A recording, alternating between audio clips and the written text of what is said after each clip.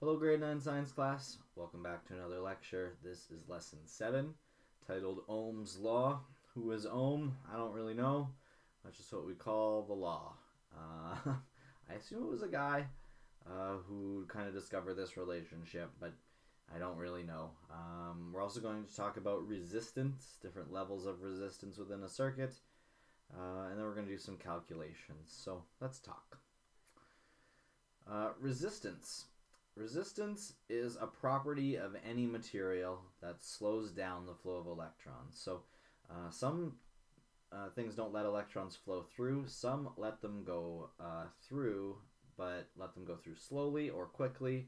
And the ones that let them go through have a level of resistance. If it goes through fast, there's low resistance. If they're slow, it's high resistance. So it is a property of any material that slows down the flow of electrons and converts electrical energy into other forms of energy. So in high resistance wires and light bulbs, the energy is converted into light and heat. That's why we can, see the light coming off and feel the heat if we don't wait long enough after turning it off to change it.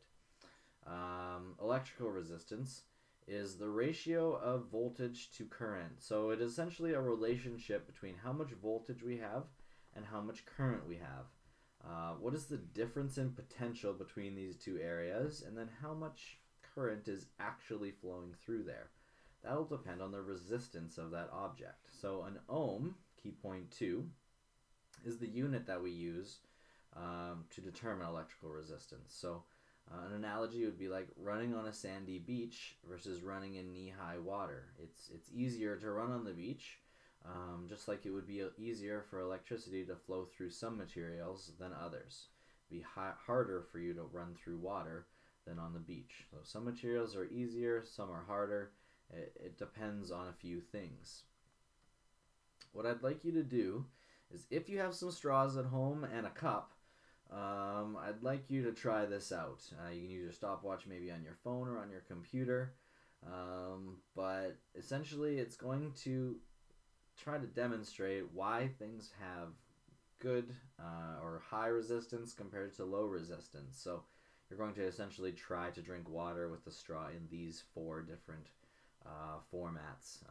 You're going to do it scientifically. You're going to measure the amount of water and time how long it takes you to drink it with 1 straw, a bent straw, 3 straws together, or 3 straws linked end to end, and answer a couple of questions. It can be kind of fun. Do it with your family. Several of you can do it.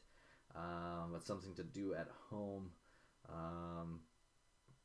to discover some resistance. So, what factors, number 3, what factors affect resistance? So it would be the type of wire. Copper offers less resistance than nichrome, which is a type of wire. Thickness of the wire. The thinner the wire has more resistance. If it's a thicker wire, there's less resistance. The length of the wire matters. If you have a long wire, there's more resistance compared to a short wire, which has less. And the temperature. If you have a higher temperature, you have more resistance. So these are the factors that affect resistance. You don't need to use them to determine the resistance. Just want you to know what are some different things that can affect the resistance in a wire. We can use this relationship, or Ohm's law, to determine the voltage, the current, or the resistance within any circuit. The key is that we know 2 of these already. So the more resistance that's in a circuit, the less current will be flowing. And that makes sense. If you have more resistance within a circuit, there's going to be less movement of charges within that circuit. The more voltage there is in a circuit, the more current we're going to have. So batteries with more volts have more current. We can use this triangle here, V over top of I and R, to find out what the equation would be to find out a particular unit. So let's say we want to know voltage. If we want to know voltage, we would cover it up, and that would leave us with IR on the same level. That would mean if we want to find voltage, we multiply I by R. If I want to find out what current is, I cover it up, and I've got voltage on top of resistance. So I would take voltage and divide it by resistance. Or if I cover up resistance, because that's what I want to know, I would take voltage and divide it by current. So let's do some examples. There are going to be lots of examples for you to try. And then if you guys have any questions about any of them, please let me know so I can help you out. There's only 3 different things to find right now. So there's only 3 different ways we can do this calculation. Let's try all 3. Sorry, couldn't find it. Boom. All right. So practice problem 1. We're going to use Ohm's law, so I'm going to draw the triangle first, and you can definitely do this at the top of any assignment or quiz or test. Draw Ohm's law. So V on top of I and R. So the first question asks us, the current through a load in a circuit is 1.5 amps. So I know current is I. So what I always do is I write down what I know. I is equal to 1.5 amps. It told me that straight away. Next, the potential difference across the load is 12 volts. It tells me that volts is equal to 12. That is V, 12 volts. What is the resistance of the load? R is what I want to know. So what I can do now is I can take R and cover it up with my finger to know that I need to divide V by I to find the resistance. So R is equal to voltage divided by current. I put my finger over R, I have V over I, that's what I need to do. Voltage over current, so that is 12 divided by 1.5. Oh boy, let's test my skills. 9? I believe it's 9. The resistance is equal to 9. You should use a calculator for this. I just did it in my head, but I believe it's 9. So we have R is equal to 9. Is that right? You tell me. Our next problem, 2. We have the resistance is equal to 15. So R is equal to 15 ohms.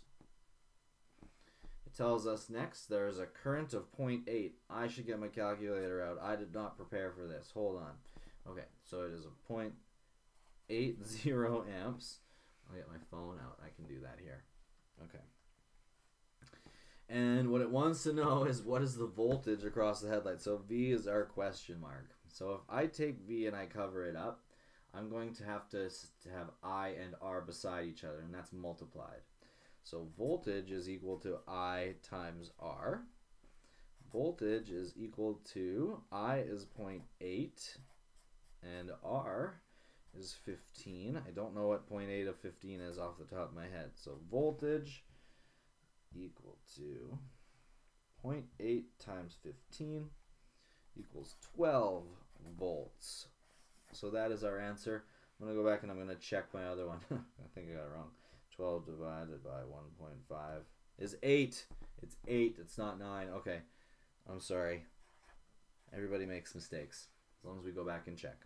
So there we go. The resistance in the first problem would be 8, and in the second problem it's 9. If you're feeling comfortable, pause it here and try the third one.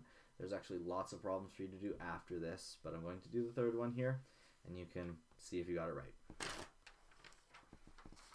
I'm going to draw my triangle again, just so that I have it here.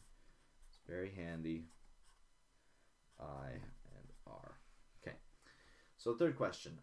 60 volt potential difference. So voltage is 60 volts. It tells me that in the first 3 little characters there. Is measured across a load that has a resistance of 15 ohms. So resistance is equal to 15 ohms, 15 horseshoes. What is the current through this load? I is what we want to know. The current is what we want to know. I'm going to cover it up. So I see that I'm left with V over R. That means that I is equal to V over R, which is equal to 60 divided by 15. And in this case, I can do it in my head. I is equal to 4. For what, you might ask? 4 amps. Okay. So we use our triangle. I highly recommend it. Cover up the one that you want to find out what equation you should use. and then plug in the values and use your calculator. If you make a mistake, no problem. Just make sure you check. Okay, just like me. Thanks so much for watching, everyone. Let me know if you have any problems. Oh, yes, there's lots of practice for you to do. I forgot to put up the Your Job, but definitely check out that stuff. Practice, practice, practice, and let me know if you have questions. Okay. Thanks so much, everyone. Bye.